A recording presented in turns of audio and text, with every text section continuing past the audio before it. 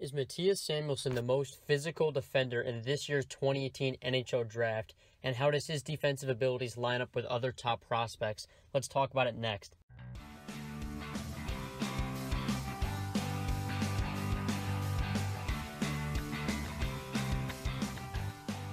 Welcome back to Hockey Scouting Report. So glad you're here. So glad you're watching. Today's video is going to be on Mattias Samuelsson, an extremely physical defender, but of course his defensive game is very solid.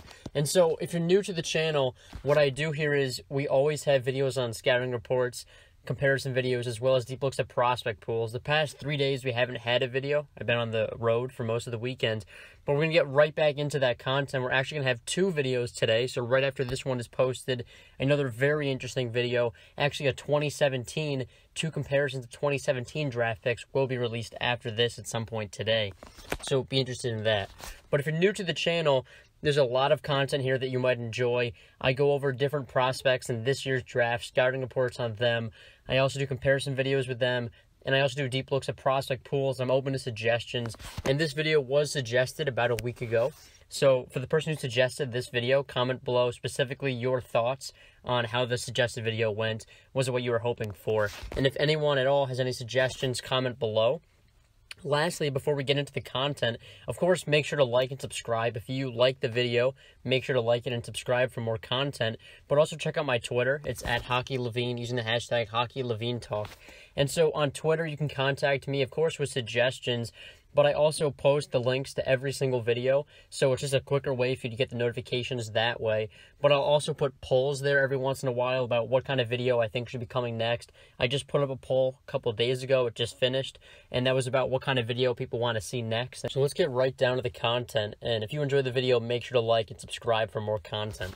So Mattias Samuelsson, he's 18 years old. Now, he turned 18 on March 14th. So what that means is he's certainly one of the younger players in this draft. Pretty much the entire season, his draft-eligible season, that first year of draft eligibility, he was 17. And so, unlike someone like Brady Tkachuk, who was 18 for much of the year, or other older defenders that we've seen, or wingers, whoever it is, Mattias Samuelsson is certainly one of the younger players. Of course, Rasmus Sandin is also fairly young in that sense as well. And so that does go into his development. He's certainly younger. He certainly can take more time to develop. We look at Adam Boqvist.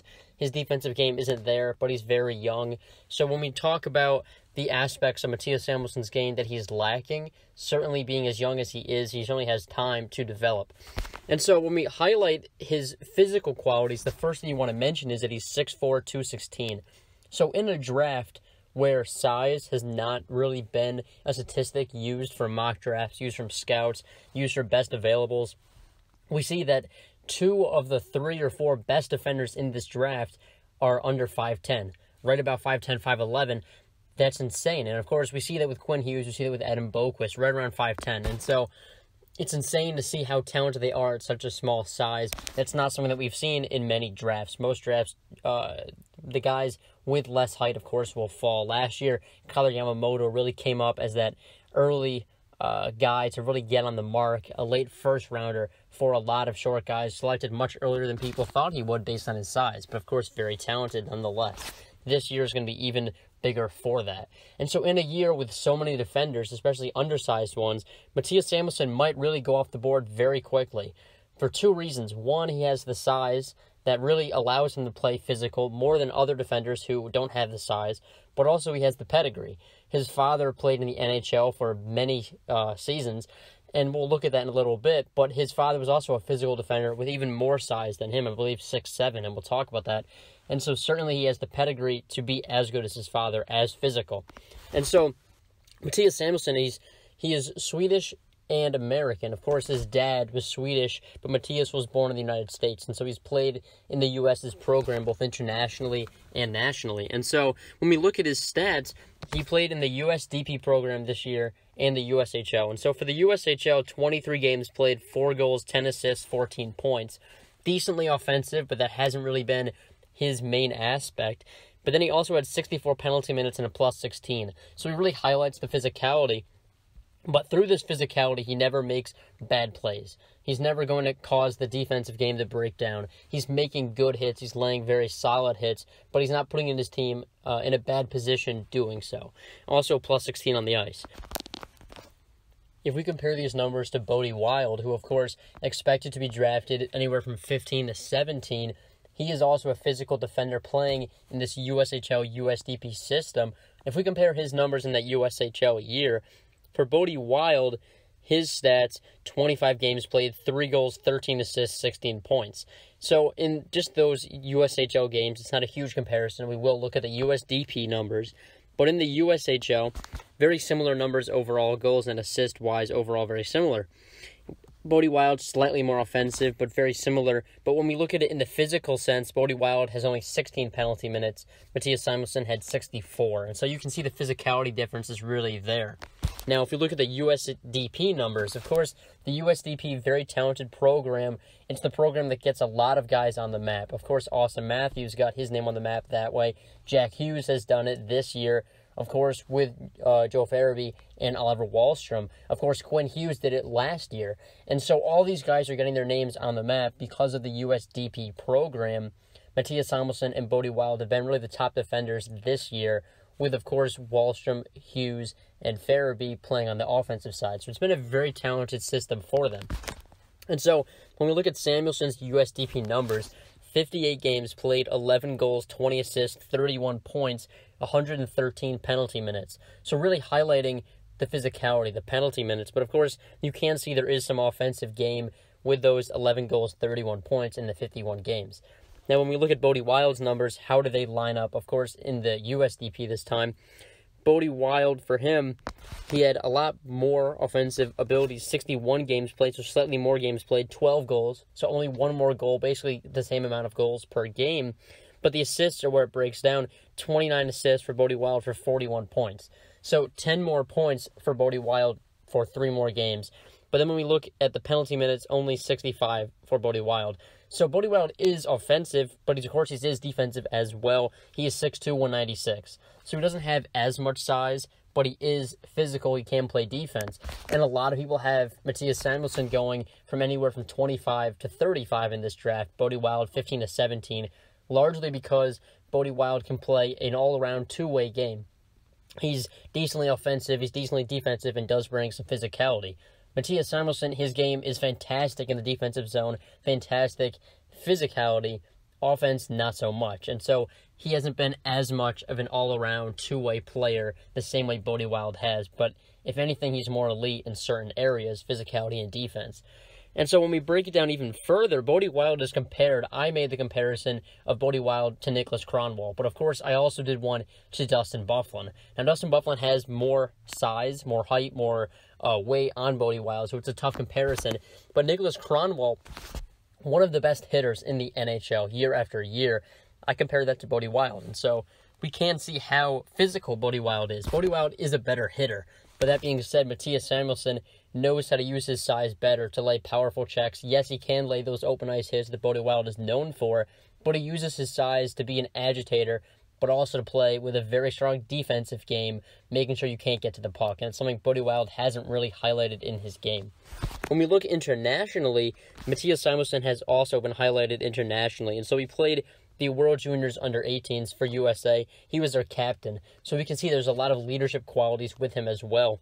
7 games played, 1 goal, 1 assist, 2 points, 6 penalty minutes, and a +2.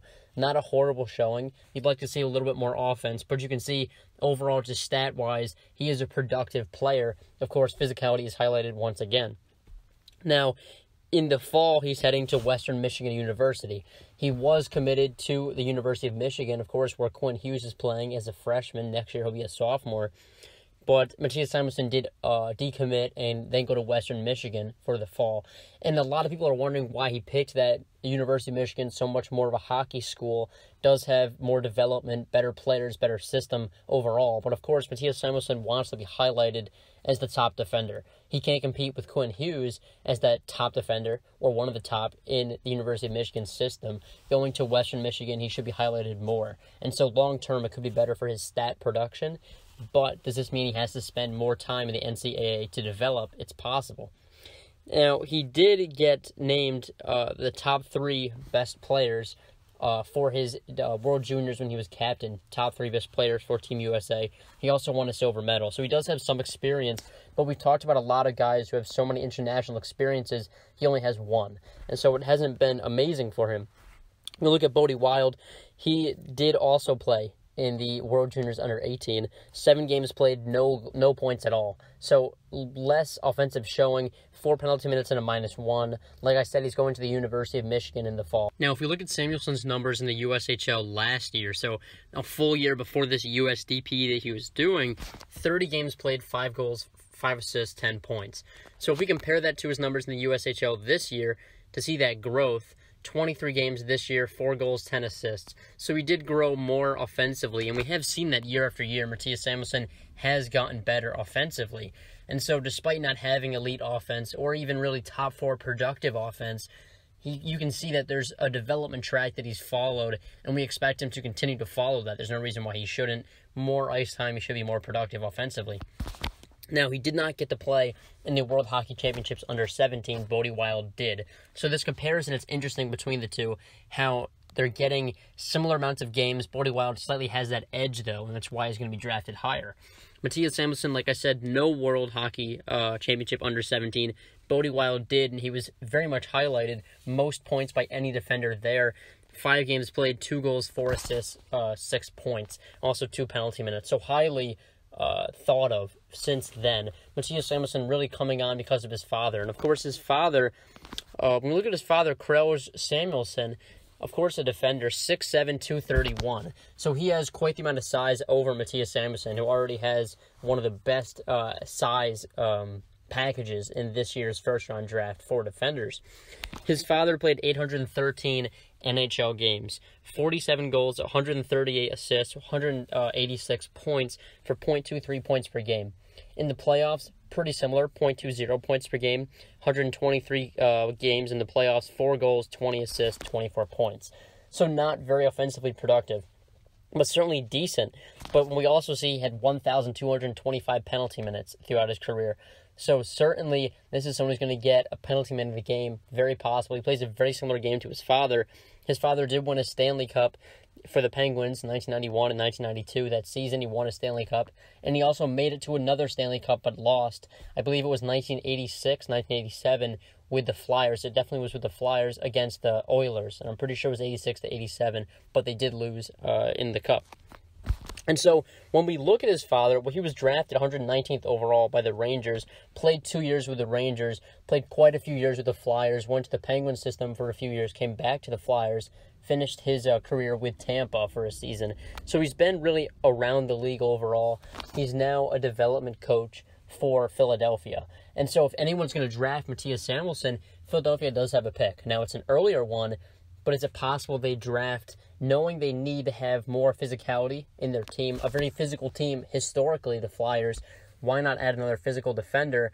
And your father works there already as a development coach, very possible. And so what is the skills that Mattias Samuelsson brings to his game? And then we'll talk projection, comparison, and best fit. Well, his skills, he plays a very strong defensive game, which we've talked about, very strong physicality as well, which really furthers the defensive game, largely because he has great vision from the back end, and so he's really able to see the play forming before it does. He also can lay very powerful hits, uses his size to his advantage. Not every player in this draft is. Evan Bouchard, for example, good size for a defender. He could use it physically, but he doesn't. He chooses to use it offensively, which works very well for him, but you could see him using his size more effectively defensively if he wanted to. Now, Mattias Samuelsson gives 100% every play. He skates fairly well despite his size, but it is something he needs to work on. His one-on-one game is very strong. You're not going to see him making mistakes one-on-one. He also has a very developed two-way game, and we've talked about how developed it is defensively. Offensively, it needs to get there. That's something he needs to work on substantially, but with more ice time, he will get there. But it's really developed defensively because, like I said, great vision, but also great defensive hockey IQ. His defensive positioning is some of the best in this draft, and we've talked about in previous videos how important that is and how some players in this draft don't have it. And certainly a very strong player. His feet are always moving defensively. He's not going to make those mistakes. He's great in the one-on-one sense. His gap control is also very strong, and so a lot of great aspects for a defensive defender. He also is the leader. We've seen that he was a captain for the World Juniors under 18 for USA. So certainly a leader, someone who can be a true presence on a blue line. That's something that you want to see. His shot from the point is also fairly powerful. He doesn't use it as much as he should. He barely uses it at all. But when he does use it, his odds of getting a goal substantially increase. He's very much a good goal scorer from the point when he's using his powerful shot. His projection is a top 3 big hitting, big minute carrying defender. Of course, a defensive defender. And the stat projection is 8 goals, 20 assists, 50 points. Or, excuse me, 50 penalty minutes. So anywhere from 25 to 30 points is what we're looking at. 50 to 100 penalty minutes is possible. But like I said earlier, he doesn't make bad plays when he's physical. So I don't expect a ton of penalties. He will rein it in as he has at the international tournament, as he has in the playoffs. And so I expect that. Now, he's going to certainly become more offensive with more ice time. Getting in the top 3, it's very possible that he'll be playing with an offensive defender, especially pairing one with a defensive physical defender. So he could get more offensive and use his shot from the point more. So what is his comparison and his best fit?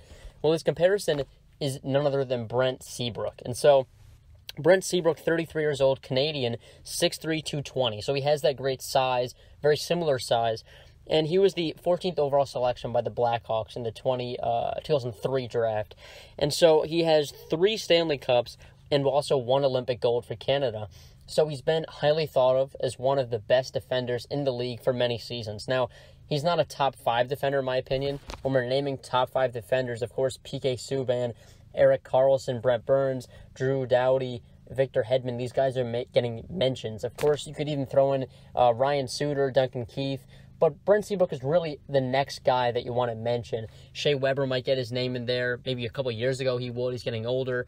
But Brent Seabrook will get his name mentioned after the most elite. So certainly a very talented defender nonetheless. He's also the assistant captain for the Blackhawks.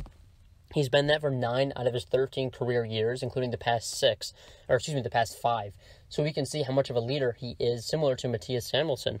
In his career, 1,004 games, 95 goals, 337 assists for .43 points per game. Slightly more offensive than what I think Mattias Samuelsson will end up being. When we look at Seabrook's playoff numbers, 123 games played, 20 goals, 39 assists, 59 points, .48 points per game. So he is slightly more clutch in the playoffs. Mattias Samuelsson has shown capabilities to be slightly clutch. When we look at Seabrook's penalty minutes throughout his career, 612 in the regular season, 83 in the playoffs, and he was plus 116 for the regular season, plus 8 in the playoffs. So someone who is defensive, someone who can be offensive from the point, someone who can generate offense when he's playing with an offensive defender. Playing with Duncan Keith has done that for years for him, but also very physical, laying great hits, one of the better hitting defenders in the NHL, certainly a good defensive defender, but someone who can log 30 to 35 points. When we look at Brent Seabrook's goals throughout his career, every single year in goals, he's never been around more than 10 goals. When we look at it, 7 this year. Before that, 3, 14, 8, 7, 8. But that 8 was with 47 games played. 9, 9, 4, 8, 9, 4. And then rookie year was 5. So we can see that he's never really been a major goal scorer. It's right about where I said Samuelsson will be 8 goals. And then when we look at his career points each season, this year was 26. This year, 81 games played, 7 goals, 19 assists for 26 points, also 38 penalty minutes. When we break down the points that he's had every single season, he's had 26, then 39, 49, 31, 40, 20. That 20 was with the 47 games played. 34, 48, 30, 26, 32, 24, then as a rookie, 32. So right about 30 points is exactly what you're going to expect Seabrook to be when he was in his prime, still can be. And someone like Mattias Samuelsson is exactly that. So the comparison is certainly there statistically, but also in the overall skills. Seabrook is very strong in the defensive game because of great defensive IQ and great vision from the back end, just what we talked about with Samuelsson. Also, Seabrook can log huge minutes. He uses his size to his advantage as well as his strength. Very strong player and does use it to his advantage. He has strong skating for his size. He's a good passer overall, one of the better passers that we see for defenders. But also, Brent Seabrook has a very powerful shot from the point. So very similar to what I said with Samuelsson, He also plays a shutdown game, but he could be more aggressive. He is physical, but he could add more agitation, more aggressiveness to his game, but overall very similar to Samuelsson. And so what is the best fit for Samuelsson? Really, two teams come to mind, but I only want to talk about one of them. And the two that come to mind are the St. Louis Blues, who I think need a physical defender. Of course, they do have some. Pietrangelo isn't bad in that category, but I think they do need to add one. But I think the best fit is honestly the Blackhawks. And not usually is the best fit that I pick the same as the team that has the comparison for the player. Very rare that I do that. But I think it's actually a good fit just because the Blackhawks need another physical defender. Brent Seabrook's only getting older, and their D-core, their contracts are ending very soon. So let's talk about it very briefly. Of course, their D-core, it is led by Duncan Keith, 2023 UFA. Brent Seabrook, 2024 UFA. So they're locked in for a while, but they are getting older. Seabrook, 33, and already on the decline statistically. After that, Erik Gustafsson, 2020 UFA. Jan Rutta, 2019 UFA. Jordan Osterley, 2019 UFA.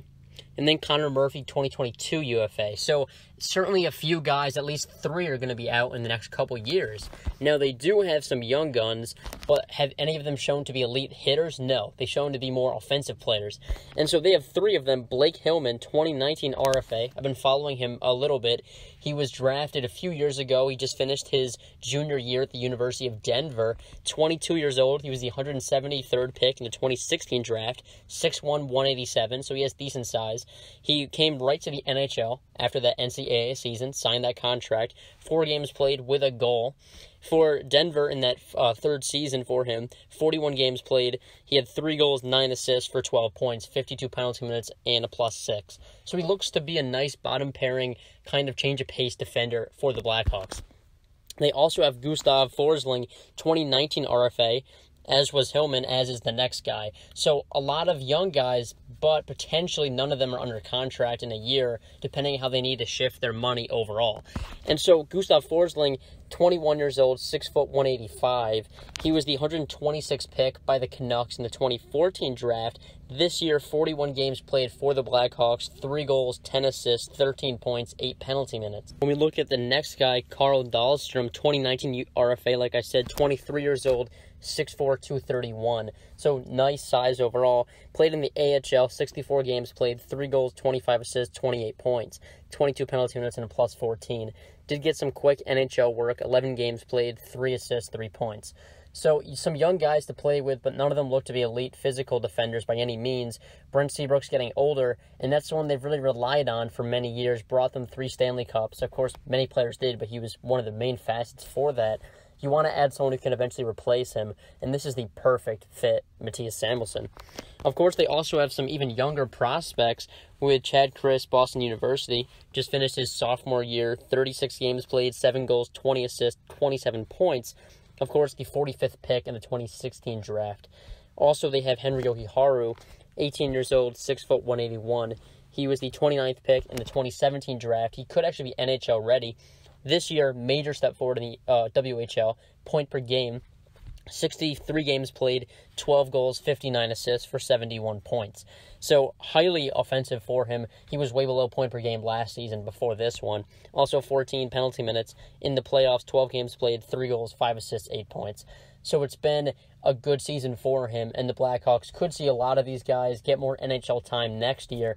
But aside from Jokiharju, I don't see any of them being elite players.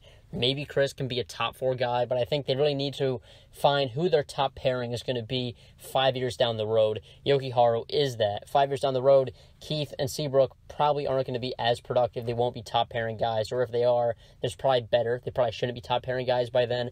I think Jokiharju, Mattias Samuelsson would be a great pairing down the middle. Once again, it adds the offensive and physicality punched in together, much like Duncan Keith and Brent Seabrook have been for years and years.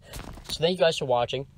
If you enjoyed this content, of course, make sure to like, make sure to subscribe for more content. Like I said, there will be another video coming out just in a couple hours, and that's a 2017 draft comparison between 2 very highly drafted prospects. So be interesting to see what your thoughts are on that video. Make sure to check it out. It should be one of the most interesting videos I've created on this channel, at least I hope so. And make sure to comment below your thoughts on this video. Do you think Mattias Samuelsson is as much of a physical and defensive defender as I think he is? Is he going to revolutionize the defense and the physicality in the NHL? Is he going to be someone that no one wants to play against? Comment your thoughts below. And of course, I'll see you guys in the comment section and in the next video.